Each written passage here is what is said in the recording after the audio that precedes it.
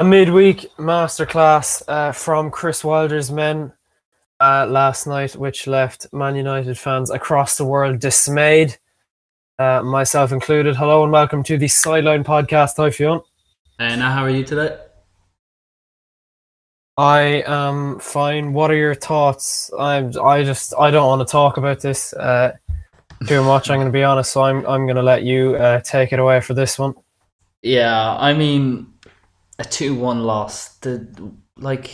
Sheffield, they only got a few good chances, and when they did, they were clear on goal. The defense was all over the place.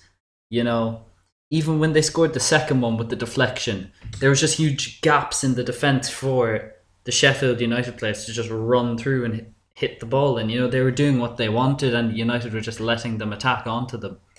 But it wasn't even like they were soaking in the pressure. They were barely defending half the time.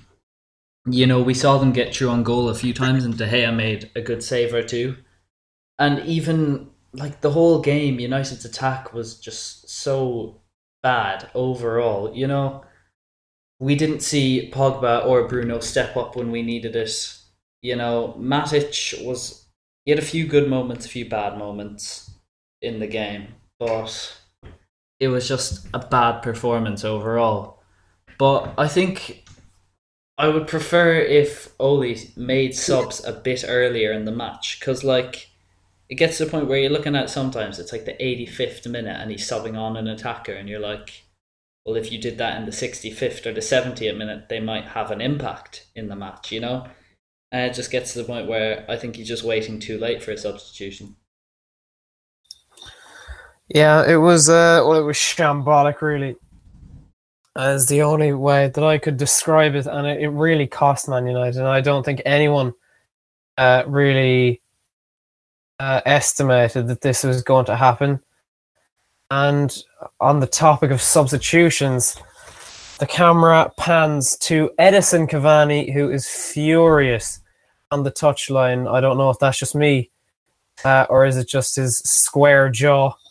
But he looked absolutely furious. Yeah. And, not to be playing, I mean, he played the last two games, okay? And I mean, the way Martial is playing, Edison Cavani is really showing him up. And it's going to be very difficult to get the fans back on Martial's side. Actually, speaking of him, would you like to discuss the racial abuse him and Martial, him and Twanzebe got after the game? Yeah, it's disgraceful. You've lost a match. You have to suck it up. The fans have to suck it up and get over it. And the fact that there's people online willing, just because they're behind a screen, to just text people racial abuse, it's disgraceful at this point. And the fact that it's still happening in this day and age, it's not right, and it needs to be fixed. There is a lot. Micah Richards is doing a lot to prevent it. I think he has a documentary coming out about it, and he's very active in anti-racism, which is really good. But yeah, what are your thoughts on that? I just think it shouldn't only be the black community. I don't want to go too in depth into it, but I just think it shouldn't be the black community, and everyone should be getting involved. And I think that it belongs nowhere near the game in this day and age. But back to the game, Oliver Burke, the hero for Sheffield, he gets the ball, and it is blocked by Twanzebe, and it's a terrible clearance again. And Martial, he's not closing down, and the ball falls to Oliver Burke in acres of space in front of a startled Martial, and he gets the ball again by literally doing nothing. It's amazing how a Premier League club, any Premier League club, never mind the team fighting for the league title, it's terrible. Obviously, Twanzebe with an unlucky deflection, but wow, I couldn't believe it when I was watching it. It was almost as if the Man United defence showed arrogance, as if Sheffield wouldn't score at all. Yeah, and I mean, Tuanzebe, he had a poor performance, but I think that's Ole's fault because you have Eric Bailly and you have Victor Lindelof. And I know you're going into it thinking we need to get some experience. Oh, Sheffield are bottom of the league. But, like, he's young and it was his Premier League debut. And the defence has been shaky in the past few games. It hasn't looked confident or good.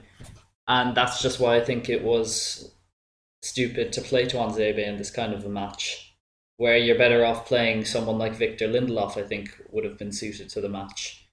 But even I think he would have been better off because obviously we all thought Rashford wasn't going to start because he was limping off in the game before that against Liverpool. I think he would have been better off playing Cavani up top, Martial on the left, and subbing Rashford in with that energy because, I mean, Rashford just didn't play all that great. All the attacks, just none of them played very well. And especially, he never tracks back at all, Marcus Rashford. At one point I saw him get back, stand in front of the man, and then literally just stop when the man ran past him. And yeah, we also had Alex Telles in the team.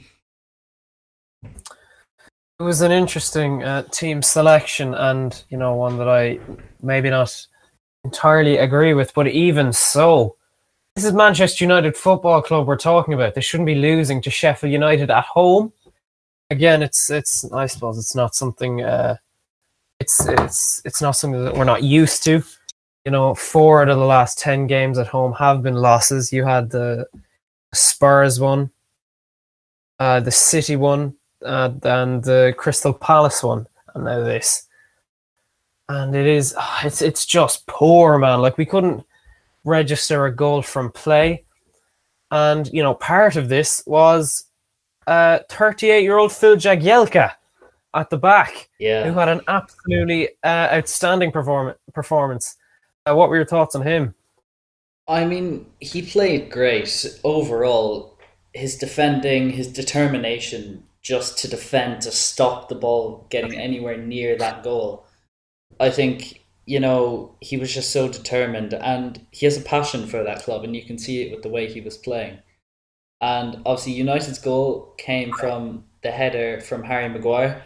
But I think it was unfair for the first goal to be ruled out, because if our first goal was to be ruled out, then Sheffield United's first goal, should have been ruled out, because one guy's pushing De Gea when he's going out for the ball, and then in the next one, the United's goal that's disallowed, Maguire goes up for it to head the ball, and the goalie runs and jumps into Maguire, falls over because, he's challenged into Maguire. And then the ball falls to Martial and he just taps it in.